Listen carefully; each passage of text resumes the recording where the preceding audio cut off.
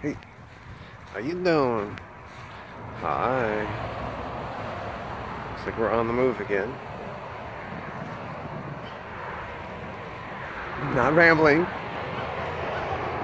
Which is the season? I watched the newer Grinch, the animated one that was done by Illumination Studios 2 years ago. That Benedict Cumberbatch voiced Mr. Grinch.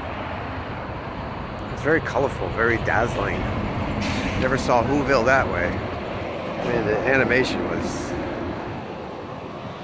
incredible, tremendous. Put a lot of effort into that. I mean, I don't know how you compare it to the other ones. The original, the short one, has its charm, and it's kind of to the point, and it's very short. The original Grinch was only about like 23 minutes long. I don't know if you realize that. It is short.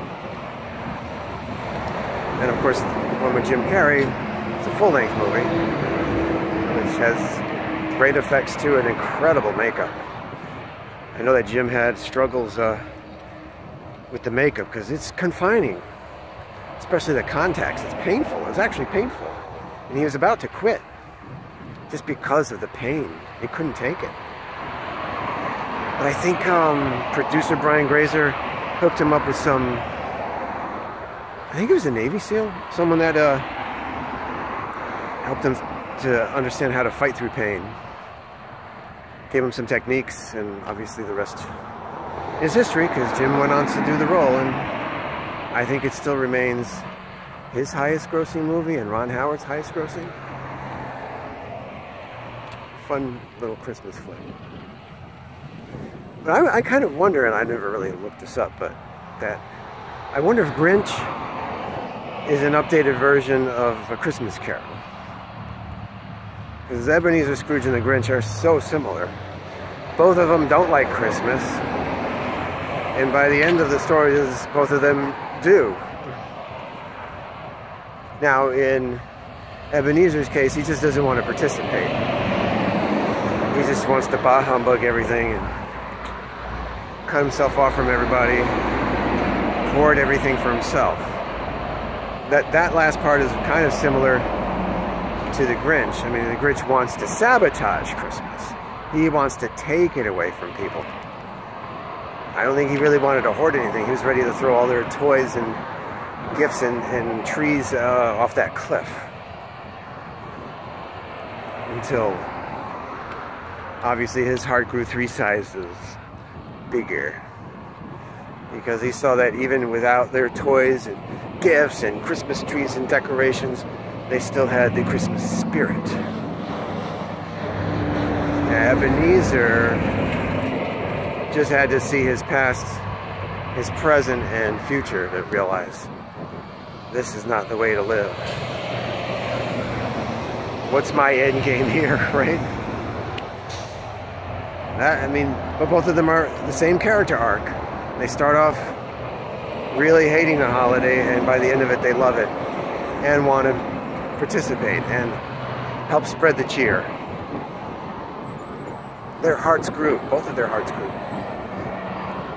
The Grinch was more about seeing how people could still enjoy the holiday without the stuff. Come together in love and peace.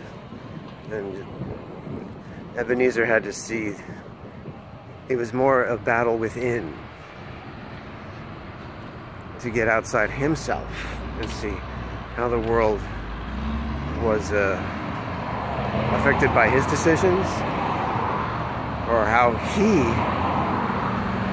and his decisions affected others. How he lost the love of his life, and just to see what was going to happen with him when he died. And people were going to be like, good, he's gone. Now it makes me wonder, is it something that you have to look at yourself? And it's a big topic, the legacy you want to leave behind. But obviously, if Ebenezer had stayed the way he was, there'd be no story. Same with the Grinch. Why make the story? I mean, that's one of the things of storytelling. You got to have a journey that ideally ends in some kind of climax and then an epilogue if needs be.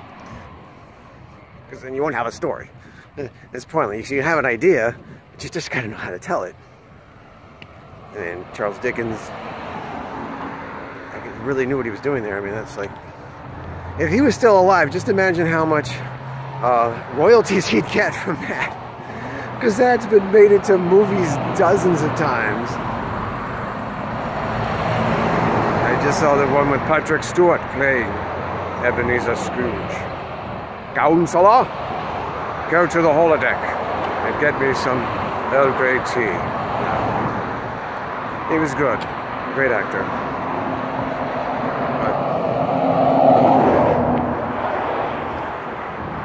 this is the season, I guess, for those kinds of stories. It's to remind us, right, that it's within. But it really, I mean, is that a life lesson that Dickens was trying to get there? Sometimes you gotta reflect on your past and your present and your future to see what kind of legacy you're gonna leave behind. That's a pretty big moral. You know, a lot of things tell you to stay in the present, but the past can leave clues behind. And if you're really hopeless for the future, you have to rethink it, right? Especially this time of year. It baffles me that a lot of people are filing divorces and evictions, domestic violence injunctions this time of year. Hey, it's Christmas week. Take a break. Come on. I know there was another movie called Joyo Noel. I could be saying it wrong, but I think the premise was people were, I forgot what country, it might have been France or some other country, were having a war with each other, but they took a break on Christmas because it was Christmas. And I actually think they enjoyed each other's company, but then the day after they went right back at fighting each other. It's like, come on guys, hey, if we could get along for one day, let's try this out for another and another. And you maybe say, hey, you know, what were we fighting for in the first place? I don't remember. Okay, let's have a spot of tea and chill. And some crumpets.